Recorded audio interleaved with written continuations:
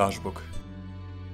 Premda je posredi često pominjano božanstvo, neretko proglašavano čak i prvim među bogovima, potrudit ćemo se da razmotrimo šta zapravo o njemu znamo i šta možemo pouzdano tvrditi.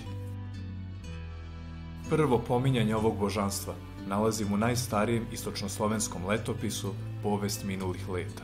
Ovdje će Dažbog biti spomenut uz ostala božanstva kojima kijevski knez Vladimir podiže kumire na brdu iznad svog dvora. Nažalost, osim navedenog imena, nema dodatnih opisa njegovih osobina, niti značaja koji nosi među Slovenima. Kod jednog od kasnijih prepisa ovog letopisa, koji će 1377.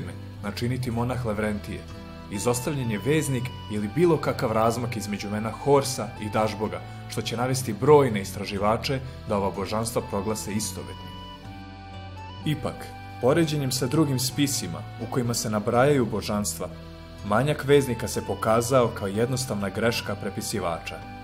Daleko značajniji biće i Patijevski prepis koji sadrži dodatne dopune, među kojima se izdvaja prevedeni deo hronografije Vizantica Malala, gde se govori o mitskoj istoriji drevnog Egipta. U ovom spisu, jedan od mitskih vladara, u izvornoj grčkoj verziji poistovećen sa bogom Heliosom, prilikom prevoda imenovanje Dažbogom. Sada je on izričito izjednačen sa suncem i predstavljen kao sin Svaroga, kako je u slovenskom prevodu nazvan helenski Hefest. Prevodiočev povod za odabir navedenih božanstava, Svaroga i Dažboga, mogao je biti njihov srodnički odnos ili, kako se pretežno misli, sličnost uloge koje su imali u okviru svojih tradicija. Usled pomenutog očinstva, Dažbog će ponekad biti tumačen kao drugi naziv za Svarožića, ratničko božanstvo retara i istočno-slovenski oboženi oganj. O ovom božanstvu će svedočiti i najstariji ruski ep, u kome se ovaj slovenski bog spominje čak 2 puta, i to u oba slučaja nazivajući kneza, njegovu družinu ili Ruse uopšte Dažbogovim unucima.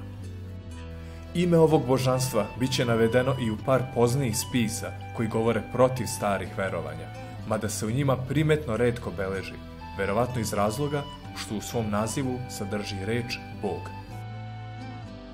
Stolećima kasnije, u 20. veku, na teritoriji Ukrajine, prilikom sakupljanja usmene tradicije, zabeležene su 2 pesme koje pominju Dažboga. Prva je svadbena pesma, izvođena pri povratku sa isprošenom mladom prilikom susreta povorke sa tuđinom. U stihovima pesme govori se o ranojutarnjem susretu kneza sa ovim božanstvom. Druga pesma opeva dobro poznati motiv Slavuja koji dolazi iz Irija.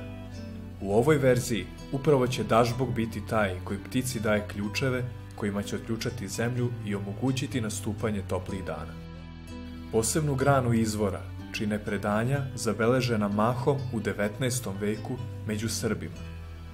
Najvažnije su 2 pripovetke koje dolaze od istog kazivača iz Mačvanskog okruga.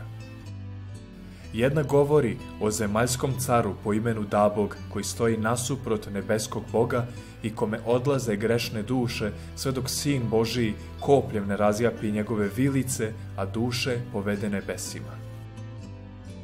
Druga će pod istim imenom govoriti o starešini vragova okupljenih na veću gde Bog šalje pčelu da sazna tajne koje će omogućiti dovršetak stvaranja sveta.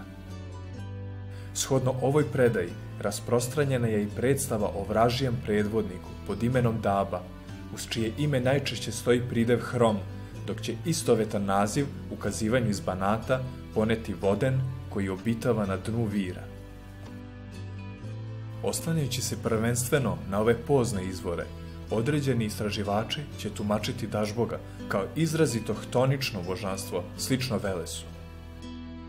Drugi će u navedenoj predaji videti naprosto demonizovan oblik nekada važnog božanstva koji je pretvoren u svoju suštu suprotnost.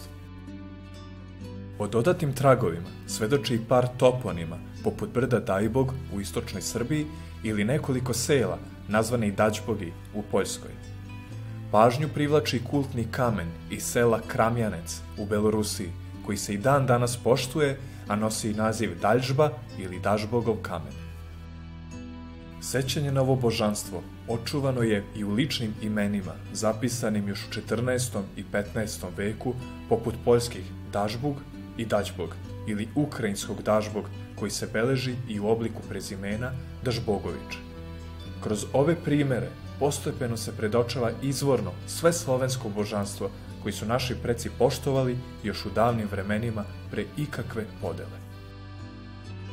Promatrajući ime ovog božanstva i šta nam ono može reći, većina lingvista u prvom delu reči vidi staroslovenski zapovedni oblik glagola dati. Na savremenom srpskom on glasi daj, kako upravo ostaje ovekovečen u toponimu Dajbog. Nastavak Bog u ovakvim složenim imenima označava sveukupno bogatstvo. Stoga, u slovenskim jezicima nailazimo na različite reči sa istovetnom osnovom. Tako će starorusko zbožje i poljsko zbože označavati žito, donje lužičko-srpsko zbužo stoku, a gornje lužičko-srpsko zbože sreću. Iz svega navedenog, Dažbog se prikazuje kao davalac bogatstva. Ovome odgovara i srpska narodna poslovica Bog je stari davalac. Uviđamo da smo na tragu nekada nadaleko slavljenog božanstva o kome danas govore tek sporadični navodi. Na osnovu ove nekolicine odlomaka biće doneto više različitih, često potpuno oprečnih stavova po pitanju njegovih osobina. Ipak, poistovećivanje sa suncem govori o nebeskoj prirodi, ali i važnosti božanstva, na šta ukazuje i rodonačelnička uloga, kao i preobraćanje glavnog protivnika novopridošle religije. Preostaje nada da će dolaskom do novih otkrića biti omogućeno da se u celosti spozna slovenski bog Dažbog.